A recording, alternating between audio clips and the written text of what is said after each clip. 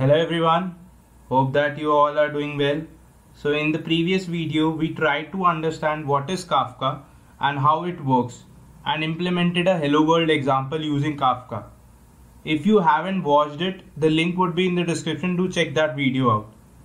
So today we'll try and understand that how two microservices can interact using Kafka. But before jumping into video context, I would like to request you, please like, share and comment on the video, and if new to the channel, do subscribe and press the bell icon. So as in the previous example of Kafka Hello World, we made our producer and consumer in a single application.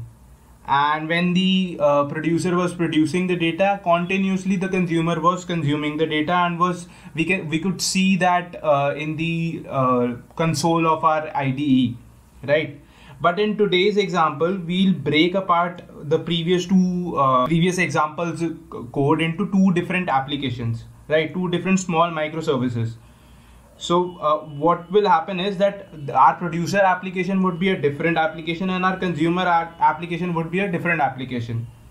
So producer would actively be producing the messages, and we'll also see in this that how different scenarios could be played. Like you could say that the producer is active and producing the data continuously, but consumer is down, right? A consumer application is down. So what will happen at that moment in time? How Kafka will react to it? So we'll understand that too in this example. So now let's jump to the IDE and let's discuss the code part first. I've kept the code very simple.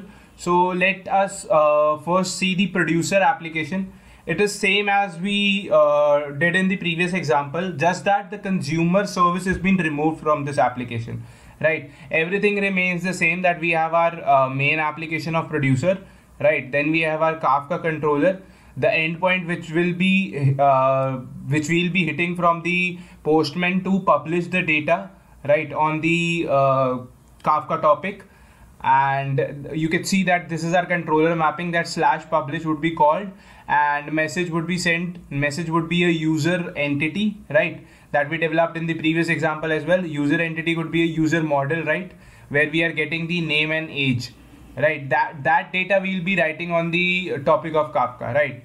So when this endpoint has been called, then internally we are calling the send message to topic method, that is in the producer service. So let me go in there. So we are simply using Kafka template and sending the message to the topic, right, the test topic. And if you we are actually publishing a string JSON data on the topic, because we are using a user model, and if you try to publish a user model on the topic, it will give you an exception. So we have to publish a string formatted data. So that's why we are using JSON, and we are converting our user model to a JSON and then publishing it to a topic, that is test topic, right? So this is the working of producer application. So you can go in the application.properties. Here you can see that we have our producer bootstrap server that is default up on 9092, and then we have key serializer and value serializer, right, that we discussed in the previous videos example as well. One thing that we have added here is the server port, right? So I have added a server port here, that okay, producer application would be up on a different port but using the same Tomcat server built in into the Spring Boot, and our consumer would be up on some different port, right, and would be up on the same Tomcat server, right? So this is my producer application, right? This is my working of producer application. I'll hit this particular endpoint from our producer, that is /publish, and publishing my object data. It will go and write it on the Kafka topic, and the Kafka topic used here is a test topic, right? Now let's go on the consumer application, right? So our consumer application, I have made a very small example here, right? So you can see that we have only two packages, one of our main application and one is our service part, right? And it is our consumer application, right? So consumer service, right? So this is my main application of consumer. So it is nothing different from the producer application. It's a main method, right? And when we go in the consumer service, so we have marked this as @service, same as we marked the producer as well. So now in the consumer, what we are doing is we have made a logger. We have taken SLF4G logger, and then we are logging that message into our console, right? First, in the previous example, what we were doing, we were actually doing it in the same project, and we were just printing on the console. We were using system.out.println. Now I am logging into my console, right? Logging is a better approach rather than system.println, right? So this is my consumer application. So now now let me take you to the application properties as well. So you can see that here I have mentioned the server port here as well. So it is 8087, and the server port for producer application is, it's 8999, right? So we'll also check that how different scenarios works, right? Now let's go on our producer application as well as on our consumer application, and let's start our applications, right? So let me run, just before running the application, let us first start the Zookeeper and Kafka. So I have already not started. Okay, let me start the Zookeeper, and let me also start the Kafka, right? So these commands were already told in the previous video, but you can see that these commands are to be used to start your Kafka and Zookeeper before running your applications. And if you will not do that, you will get an exception of that broker is not available, right? Broker is disconnected. So now our Kafka and Zookeeper are running. So till then we'll start our producer application first. Let me start my producer application, and let me go in consumer application, and let me run this as well. Let me go and run as and Spring Boot application. So I have started both the applications. So let's wait till the time it gets started. So our producer application has started. Yes, it has started, and our consumer is also getting started. Okay, our consumer is also getting started, and it has started. Okay, so now it will also tell you in the consumer logs, you will also be able to see that what topic our consumer is reading. So it is reading topic as test topic, and the partition number is 0, right? So consumer is ready to read from test topic, and producer for producing the data, we'll run the endpoint for producer, right? So let me go on the Postman application, and you can see that I have already mentioned the localhost 8999 Kafka /publish. So this is my endpoint of producer, right? So let me put in some name here. So let me put in some name here like Raman Preet, right? And the age is 24, and let me send it. Published here. Yes, it gets published here that okay, name is Raman Preet and age is 24. And let's go on the consumer part, right? So you can see that this is my consumer console, consumer application, you can see here, and you can see the logger as well. So consumed message by the consumer is Raman Preet and age is 24. So let me go in the consumer application, and I'll tell you that where I have mentioned this logger. So it is mentioned here, the consumed messages and the message. So you can see in the consumer log that the message has been logged. Now both the applications are running, right? Both the producer and consumer are active right now. So producer is producing and consumer is consuming at the same time. So if I try and give another example, like I would say Rohit, right?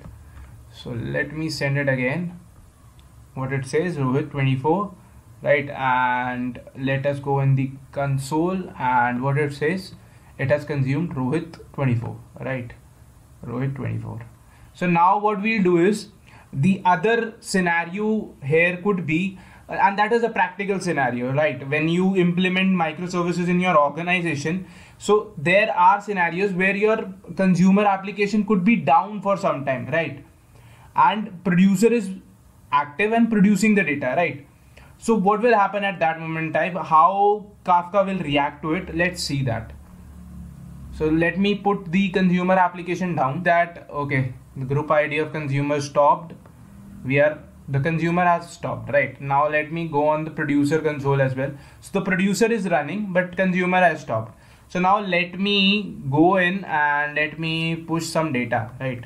So let me say Deepak, and the age is 34, and let me send it. Let me send another data, could be Tushar, and the age is 15, right? And let me push another data like Yuvraj. Now you can see that, okay, the producer has produced 3 datas, right? Our application is down. So what is happening, right? How the consumer will get to know that 3 JSONs, 3 user data has been already pushed on the Kafka, right? So now let me go and run the consumer application, right? Let me go in consumer application and let me run it. So when our consumer application starts running, at that moment in time, the consumer application knows that what topic to read. So we have mentioned here in the Kafka listener, right, that what topic it has to read. So it will directly read that topic and tell you that what data is already been pushed on that.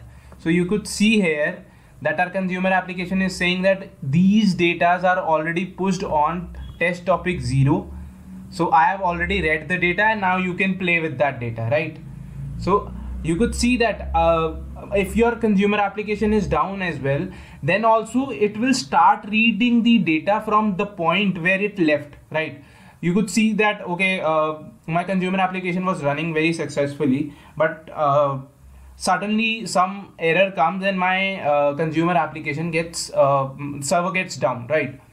So till that time, what data is being read by the consumer would be intact with the Kafka. That Kafka would know that, okay, the consumer has already read data with the data as name as Raman and age as 24, the last data that consumer read, right?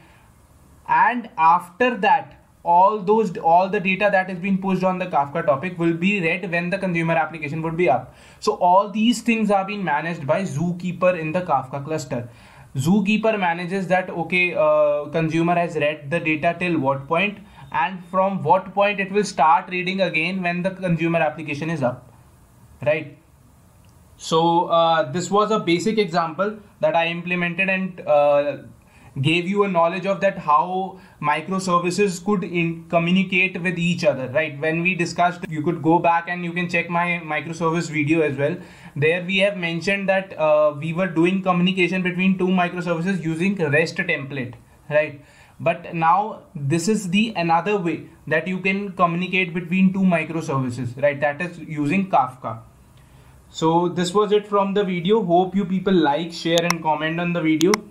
And if new to the channel, do subscribe and press the bell icon. So I'll see you in the next video. Till then, happy learning.